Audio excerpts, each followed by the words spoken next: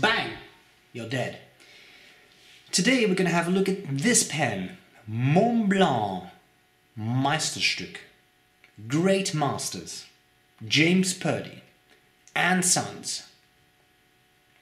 Let's make this name as short and easy to say as we can. Innit? Montblanc, Purdey and Sons. If you were unfamiliar with Purdey and Sons, I have to admit I had never heard of Purdey and Sons. This is absolutely a lack in my education. It does not reflect on the pen, but James Purdey and Sons are fancy gun and rifle makers, and I thought they were based in London. Now, this is the type of company that makes rifles that are expensive, right? Expensive, exclusive rifles. Interesting collaboration between Montblanc and that company. The pen is made of walnut wood. I will say it looks gorgeous. I can't say anything beyond it. It does have this checkering, which is actually called Purdey checkering. So I don't know if that's exclusive to Purdey, but I assume this is what you find on their rifles or guns as well. Nice ruthenium fittings, which kind of match the pen, give it a slightly dark look, and I kind of like that. And that's all there is to it. So I'm going to show you the parts of the pen in more detail. Then I'll do a writing sample, and then I'll tell you what I like about it, what I don't like about it. Final thing I should say, this pen was lent to me by Appelboom. Thank you kindly for that. And thank you for the trust, because this is a $3,500 pen. That is, I think, Canadian, but still, this is not a $50 pen. So let's get started. I'll try not to drop it. Okay, let's talk about the Montblanc Purdey. So we have our Meisterstück Great Masters, James Purdey and Sons. And the boxing is rather ridiculous, if you ask me. I'm sorry, it's so large. I mean, I have to lift up the camera to really show this. So that's the box, very nicely designed. So we first had a white cardboard outer sleeve. Then we have this cardboard outer sleeve with the actual shop, Purdey and Son shop, on the box. Now we have another cardboard outer sleeve. Then we have a wooden box. So we have three separate pieces of cardboard and then a wooden box. It's very nice wooden box. I, to be honest, wish there was just one cardboard sleeve. This seems like a bit of a waste to me, but that's just me. Beautiful wood, very nice. Magnetic closure.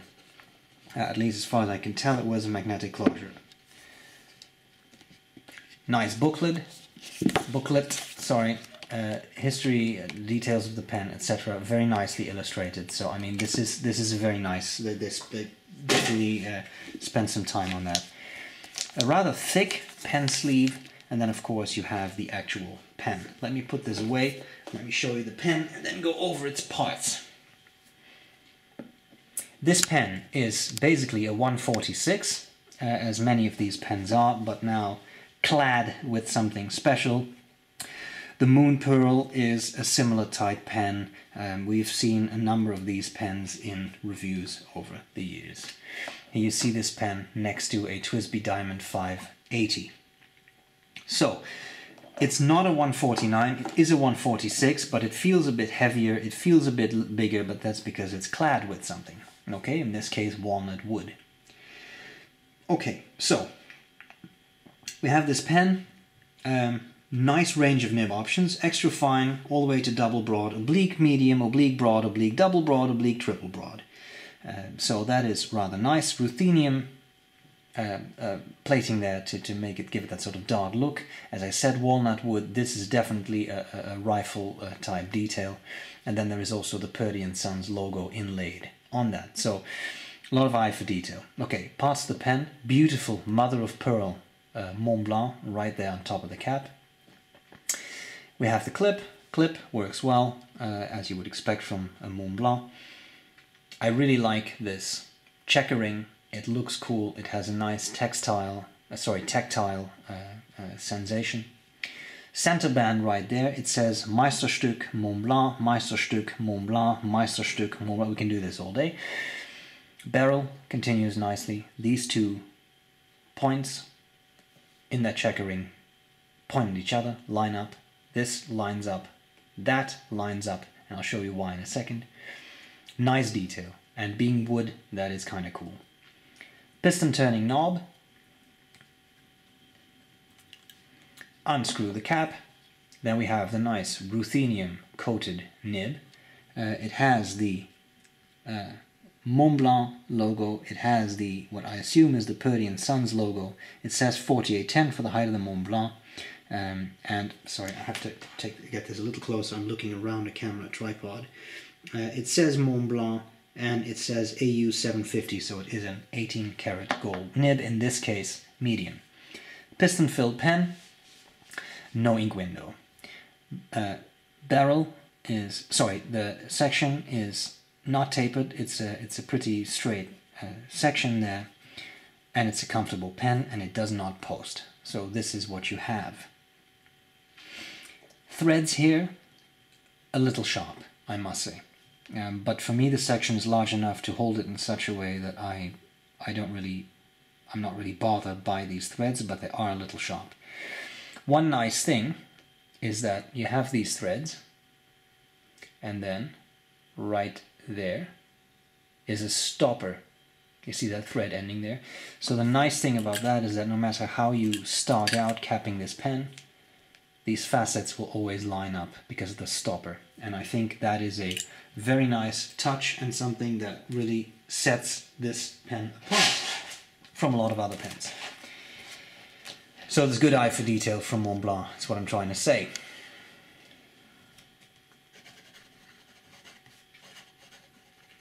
I'm not going to write down Great Masters, Meisterstück, etc. I'm just going to call it the Purdey if you don't mind. 18K, medium, and the ink is Montblanc. Toffee brown. Very nice brown. The pen writes very properly. I have not had this pen run dry. I have not really had it skip. That's great. What I will say is, because the nib is coated in ruthenium, that looks really cool, gives it that dark look, but the tipping is also plated as far as I can tell, and it does detract a little bit from the overall smoothness. So don't expect a glassy smooth nib. You do feel feedback as you write with this. So it's not super smooth, but it's pleasant. I find it very pleasant. Wetness, and this is the pen writing under its own weight. I didn't apply any pressure to it. Not a gusher. Line variation, as always, very careful. Can squeeze out a tiny bit, but be very, very careful when you do so. It's not a flex nib.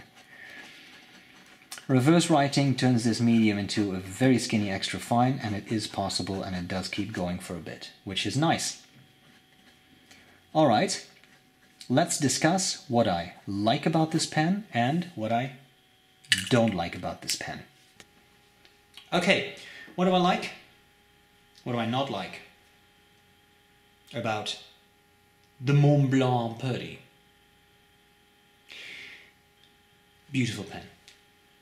I can't say anything else. Beautiful pen, well made, tolerances perfect, wood beautiful. This checkered pattern, it's very, very nice. So no issues there. I also really like that large nib lineup. Montblanc is one of the few companies that still offers a lot. Extra fine, fine, medium, broad, oblique, medium, oblique, broad, oblique, double broad, oblique, triple broad. Large lineup, and that is a lot of fun because a lot of companies these days are fine and medium, right? Or fine, medium, broad, and that's it. So I do really like that. The wood is warm. It has a warm feeling to it. It has a warm look to it. I think it's really great. So that is very, very nice. Pen writes beautifully. It's not, as I said, it's not glassy smooth. It has a bit of feedback. I think that's because the ruthenium coating on that nib, but it writes very pleasantly, a very pleasant writer. And these pens in particular, these special 146s that Montblanc does, I've seen that on Aziza's Moon Pearl. I have used other pens in this lineup, They're heavy and they're solid, and that solidity makes for a very pleasant writing experience. And good eye for detail. Putting a little stopper in the threads so that the parts of the pen that should line up always line up, like this metal part there. That's just great, and it's great eye for detail. And you would also kind of expect that at the price. And that brings me to things I don't like. Well, one thing I already mentioned, the ruthenium coating on the nib detracts a little bit from the absolute smoothness. But it's not scratchy. It's just a type of feedback that, to be honest, I find pretty pleasant. I kind of like it. But here's the big thing.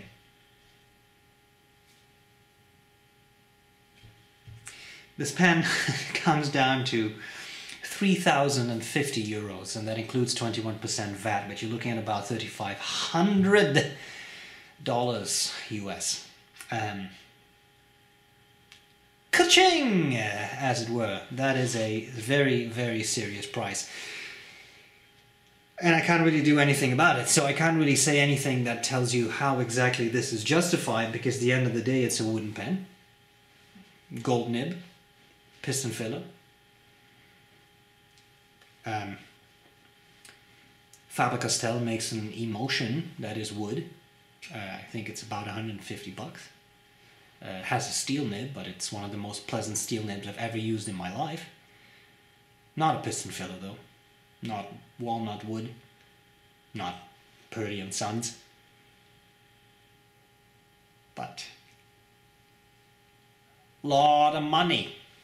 And you don't get a discount on these things either, because it's Montblanc, so there's no official discount. So even my 10% discount code for Appelboom would not apply here, because it is a Montblanc product. Montblanc doesn't allow discounts.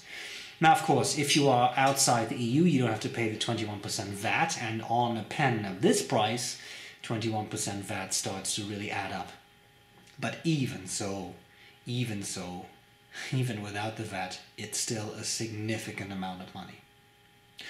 One interesting thing is that I talked to a good friend who is actually into shooting, and he said he handled an actual James Purdey and Sons, I think he said shotgun, and he said the actual rifles are nicer than the pen. He is a pen lover and a rifle lover, so he would know.